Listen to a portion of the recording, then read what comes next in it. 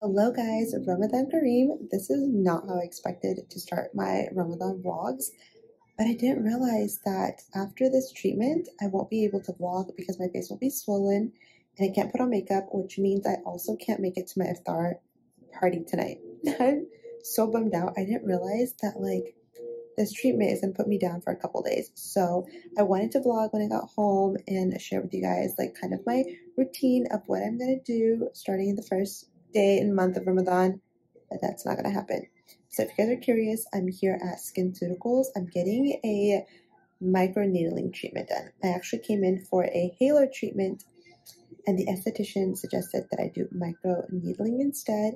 She said my skin is not as bad as I think it is, and that halo is a little bit too aggressive for me, especially right now. So I have a numbing cream on. That's why I look crazy. Also, I'm really sorry if this is shaky. I'm using my cell phone to record because clearly I didn't plan this well and I don't have my vlogging camera with me. So I'm going to just go ahead and do a little recap because I have 25 minutes to sit here in this numbing cream.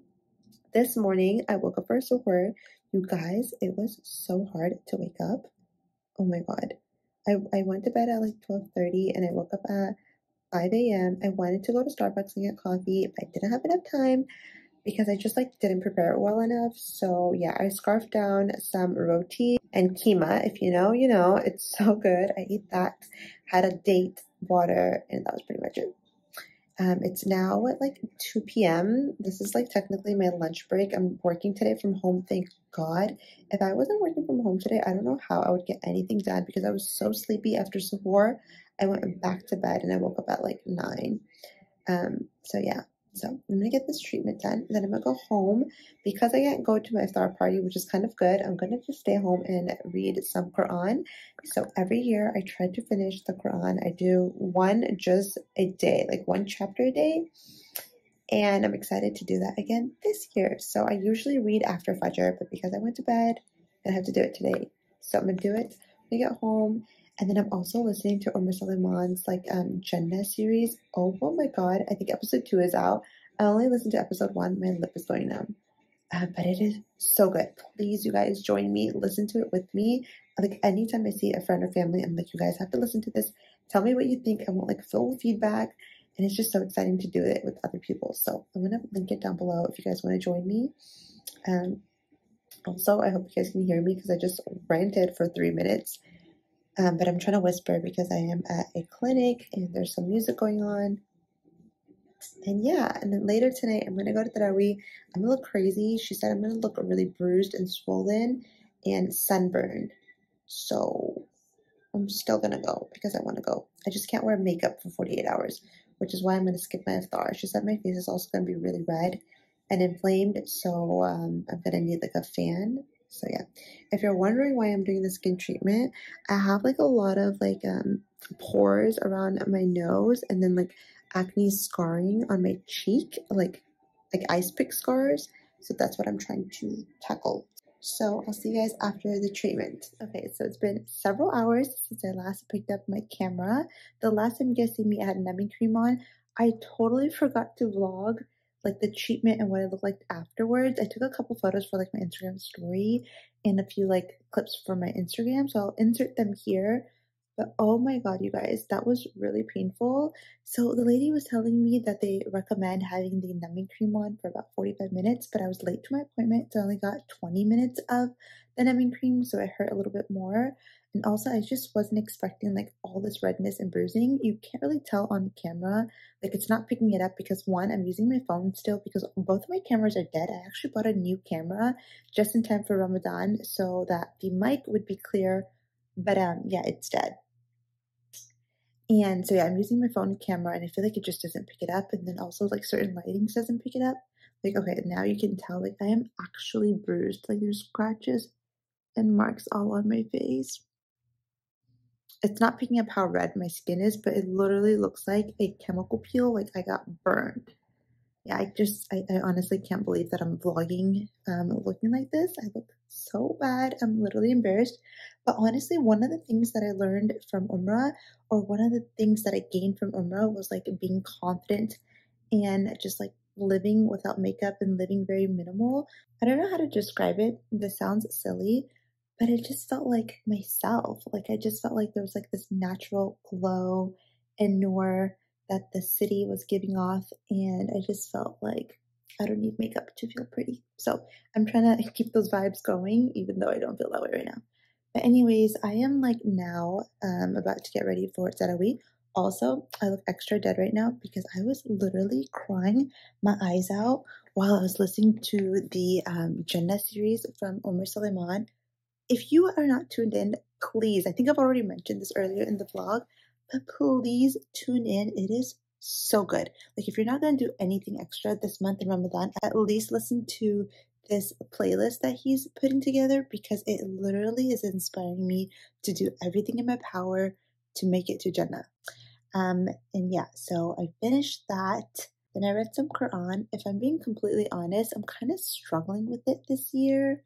Not that I don't want to read it, but it's just like going by really slowly. Like I don't know if like my pace has slowed down or what, but I'm also not reading at the best time. I feel like after Fajr, there's like so much barakah in that time, and it's like best to read it then.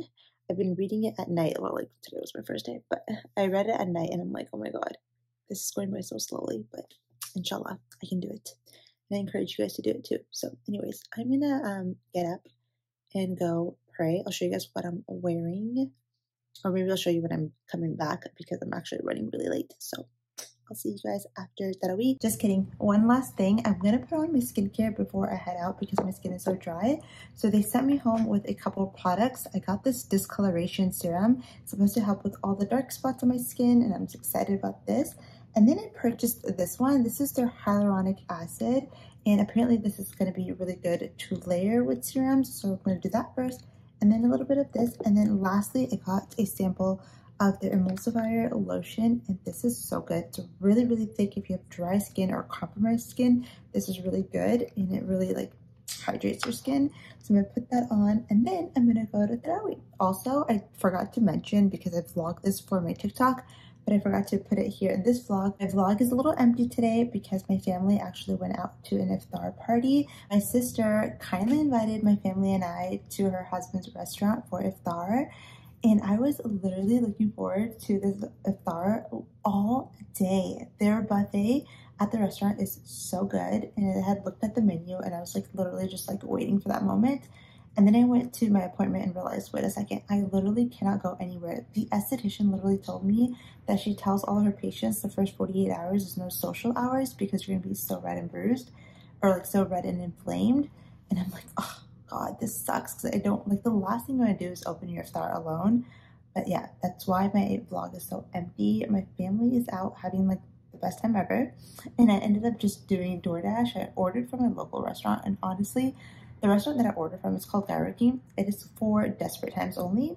It's a hit or miss. Like I like it, but I don't really like it. I like it because it's like nearby, and it's like chicken or rice, but like I don't love it. But yeah, that's my little rant. But I just wanted to say that's why my vlog is just like literally me doing everything by myself. I'm on my way to Tarawih. I just called my mom and I was like, where are you guys? Are y'all coming home so we can go together? And she was like, oh no, we're planning on going somewhere close by after the dinner, like after their iftar party. So I'm like, oh well, this is great. So now I'm headed to Tarawih alone as well. So it just kind of feels like I'm spending my first Ramadan alone, and like my heart goes out to everyone who spends it alone and doesn't have family, because it really does feel really lonely without like having others to do this with. But nonetheless, obviously I'm not sad. I feel like I just feel like it would have been nice if my sister or my mom was here.